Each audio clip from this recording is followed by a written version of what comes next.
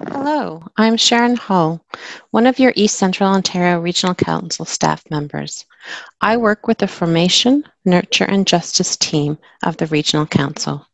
This team has working groups focusing on the following areas of outreach: Indigenous justice and right relations, a place at the table, rural ministry, children, youth and young adults, care of creation, interfaith intercultural relations, anti-racism, working together to oppose violence against women and children. I'm very pleased to introduce you to the members of the Anti-Racism Working Group. This group has recently formed, but they are already doing great work. Anti-racism is so important, especially in Canada, where we don't think it's a problem here. We each need to do our part to become an anti-racist regional council.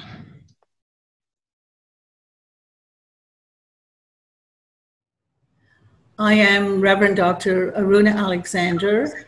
I'm pleased to be facilitating our subgroup on anti-racism in church and society.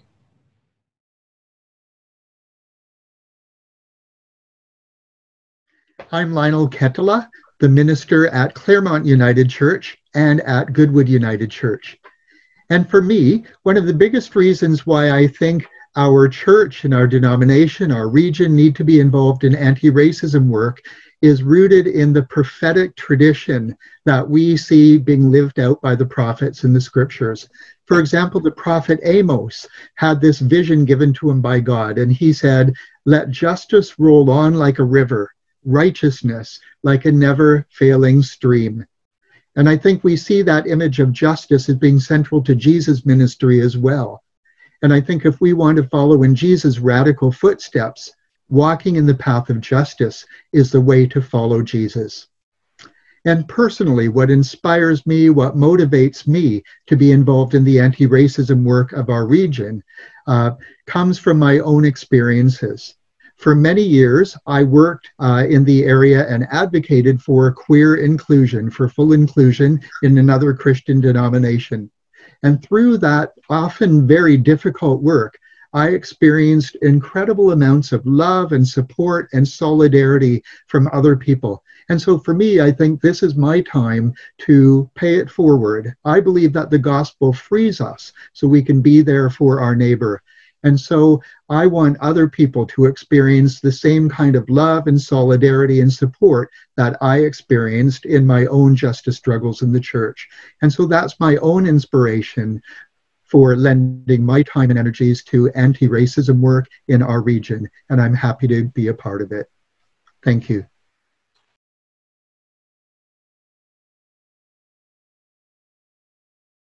Marilyn Zare, minister serving the Maynooth, Madawaska Pastoral Charge. I think our work together on anti-racism is important for the church and our region because the work of anti-racism is part of the gospel or good news. Jesus, the one we follow, came to announce the good news of God's dream for the world, where the oppressed are freed, the blind will see, and the poor have good news preached to them. Racism is a form of oppression, and only when the blind see and act will that oppression cease to exist. As has often been said, none are free until all are free to live fully without discrimination. When we are blind to our participation in discrimination, we can't do what we need to do to end it in ourselves, in our churches, and in our local communities. The second question I was asked to respond to is what calls forth my vision and commitment to promoting an anti-racist church and society.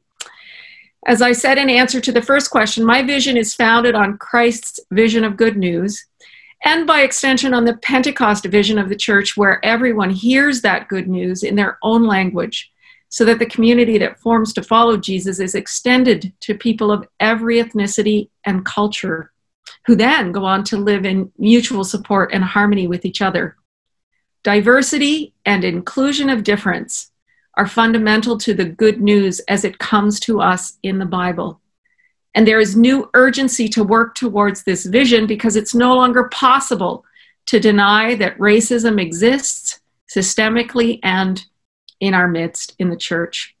Video images and stories of the horrific treatment of people of color have reached our eyes and our ears. And my prayer is that the blind will truly see, the oppressed will truly be free, and that we can proclaim with Jesus that this is the year of God's favor.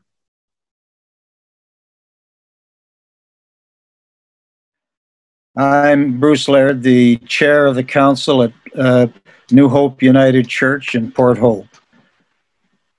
I'm going to try to answer a couple of questions. One is, why is this important for the church? The existence of racism and anti-racism seems to be reaching the conscious mind of the middle class Canadian and American. The United Church could play a role in influencing changes in society's view of racism and anti-racism. The question is, what could that role be? There is systematic racism in Canada. It does exist on a more subtle level than in the United States, which probably has over 30% of its population with overt racist tendencies. Our legal system does provide considerable protection against racist conduct. The problem is the application of the law by law enforcement, the courts, governments, and other institutions. I say that as a former lawyer and person with a lifetime of activity in politics. We have reached the tipping point in anti-racist activity, and hopefully the change will be for the better.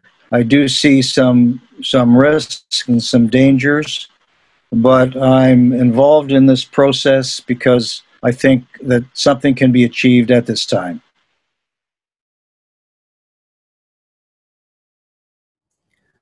Hello, I'm Megan King. Although I've lived in Canada all my adult life, I was born in the 50s and grew up on the south shore of Long Island, about 60 miles east of New York City. Growing up in the States, I was aware from a very early age that racism was an entity of evil that permeated even the lily-white suburbs where my family lived. Casual jokes about African Americans and other people of color, jokes about other ethnicities and religions were an integral part of my childhood. I was fortunate that in my family, this sort of denigration was never tolerated. And although it often put us on the outs with neighborhood kids, my siblings and I learned from an early age that racism was a constant and honorable duty to fight. I moved to Canada in 1973 and found things very different here. It wasn't until I'd been here some years that I realized that what I took to be a very racially tolerant society was simply a society that was much more adept at hiding its racism. Perhaps that made it much more insidious. 2 years ago, I joined the Formation, Nurture and Justice team of our East Central Ontario Regional Council, and through them, the Anti-Racism Task Group. Becoming more aware of racial issues, items named in response to the Truth and Reconciliation hearings, issues of systemic race and racism against African Canadians and other peoples of color, as well as our First Nations brothers and sisters, fuel my desire to be part of a systemic change. There's truth to the saying that we grow and thrive in diversity, in families and neighborhoods and in our wider world. Diversity encourages growth, and growth encourages the love of God that is part of my understanding of our world. My hope and my prayer are that in doing this difficult work, I may come to understand better who I am and whose I am, and how I can help others do the same. For our closing session, I have some great news to share with you. Since our first meeting on August the 4th, there are 12 groups that have formed or are in the process of forming to study the topic of racism in church and society.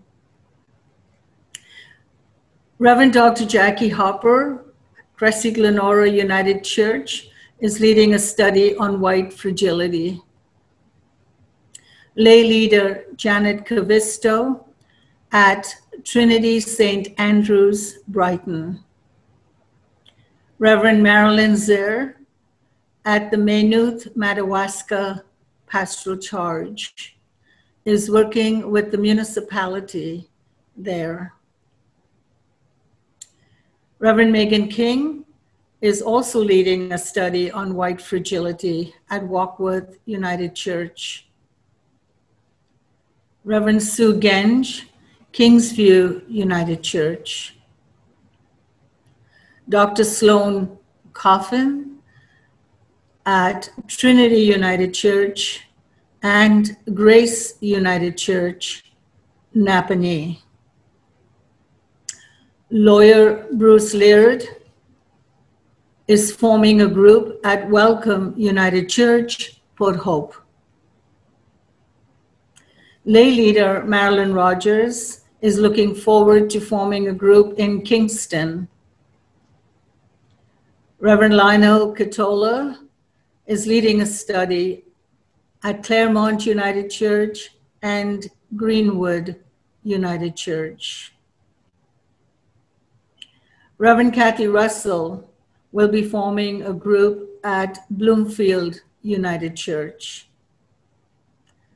And I am pleased to inform you that Retired Clergy Group in Belleville has decided to conduct a study on the book White Fragility by Robin DiAngelo. We are very pleased and very excited about the response, and we wish all study groups a great learning experience.